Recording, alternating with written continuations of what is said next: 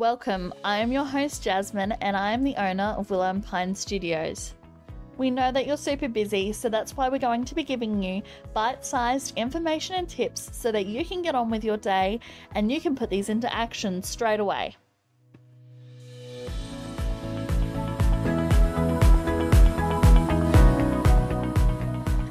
Hello and welcome to this fortnight's episode where I'm going to be talking to you about work-life balance as a business owner.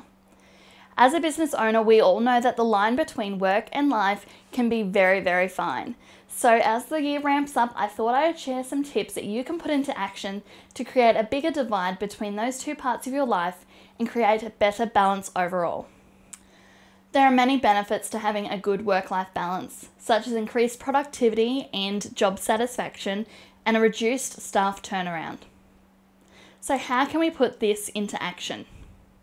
So I would recommend taking a step back and looking at what your current situation looks like. This could be just one afternoon, or you could take a couple of weeks off and find out what is really important to you. Okay, so now that you know what is important to you, we're going to give you some tips to put into action so that you can create a bigger divide between your work and life.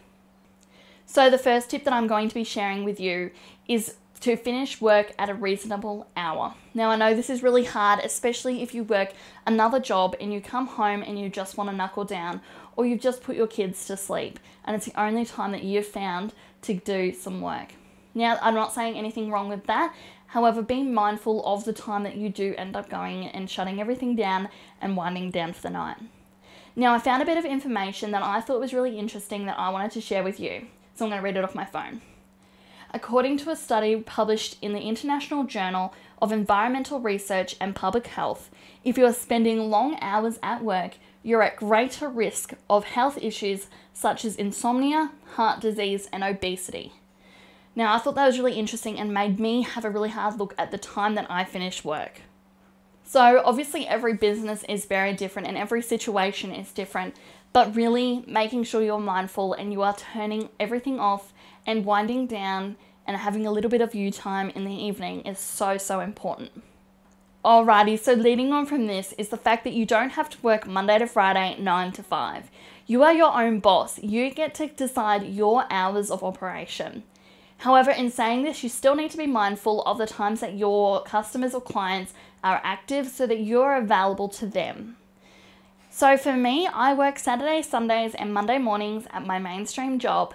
So I have the rest of the Mondays off, and then I work from Tuesday to Friday, ensuring that I am contactable for my clients throughout their week that they are at work. Again, this is different for every business. This is what works for me in my business and may not work for you. The next one that I wanted to touch on is do not ignore burnout signs.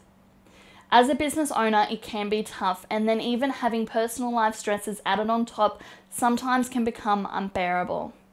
So here is your reminder to please take note of your burnout signs and act accordingly as soon as you see them. If you do ignore the signs of burnout, not only will your business suffer, but your family will suffer too. When you are so mentally exhausted, you cannot give your business nor your family the time and love it deserves. So please, as soon as you notice signs of burnout, stop what you're doing and go and look after you. Even if it's just an evening of self-care or even a week, please look after you, because if you don't, you could suffer in the long run. Now, I am sharing this from personal experience, as since I've been a business owner since 2015, I've had multiple burnouts over the years.